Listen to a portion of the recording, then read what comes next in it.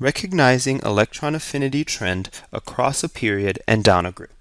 In this example problem, it says, generally, electron affinity blank across a group and blank down a group. So they want to know if it increases across a group, increases or decreases, stays the same, or here, does it increase, decrease, or stay the same down a group?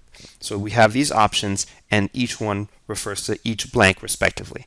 So generally, electron affinity across a group, so when we go from left to right across a group, we know that electron affinity increases because of the attractive force of the nucleus, so it increases. And we know when we go down a group, it decreases. So we have to look for the answer choices that says it increases and then decreases. So I know that decreases here will not work, or stays the same does not work. So it's either A or B. And the only one that has increases across a period and then decreases down a group is B.